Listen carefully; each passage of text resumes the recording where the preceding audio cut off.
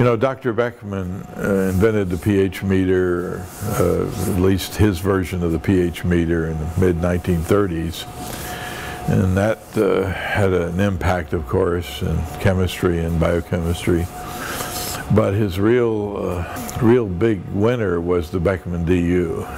That made a real qualitative change in how you could do things because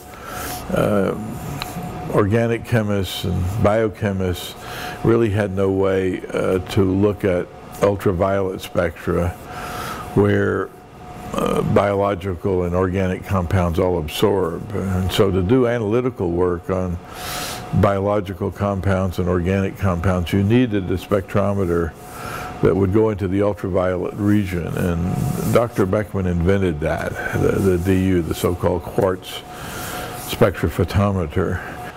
His whole philosophy was that, you know, if you'll make new instruments and new methods, it will have a big impact across all of science, and that's the way science advances, it through new technologies. And that's what he showed in the pH meter and the DU, and all of his instruments were things that supported fundamental research.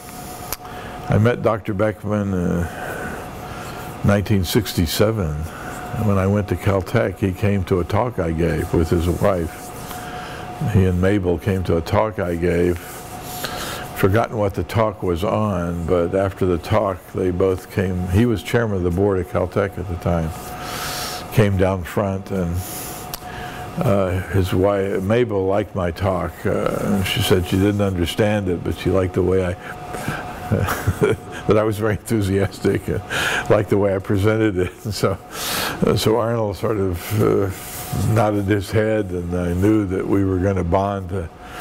And we did. And my wife and I met with Dr. Beckman, his wife, regularly for how many years, until he passed away in 2004. We would see them almost every week. I had worked with Dr. Beckman on a number of projects, and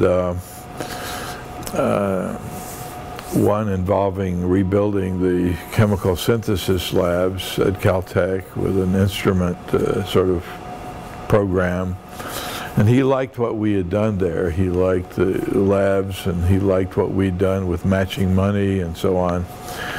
So he encouraged me to present him with a much bigger project that he could think about. We came up with the idea of resource centers, where we would build a resource center that would develop new technologies and new instruments in different areas, like materials, lasers, mass spec. We built those up and developed new instruments and new methods, and he really liked that. And that's what the Caltech Beckman Institute is all about. It's an institute that's really very technological and supports a lot of basic research all through the campus. He wanted to give back, and he did give back, as he said, to the folks who had supported him and bought his instruments, and he wanted to give back to all the scientists, and he did, in terms of all these programs and buildings and institutes. I mean, his impact is just, it's so big you can't measure it. It's, the Beckman family is, of folks who have benefited from Beckman all over the world, is huge. There are hundreds of Beckman scholars, alums, there are hundreds of Beckman young investigators. I think every place you go, you'll find somebody who's been impacted by Arnold Beckman.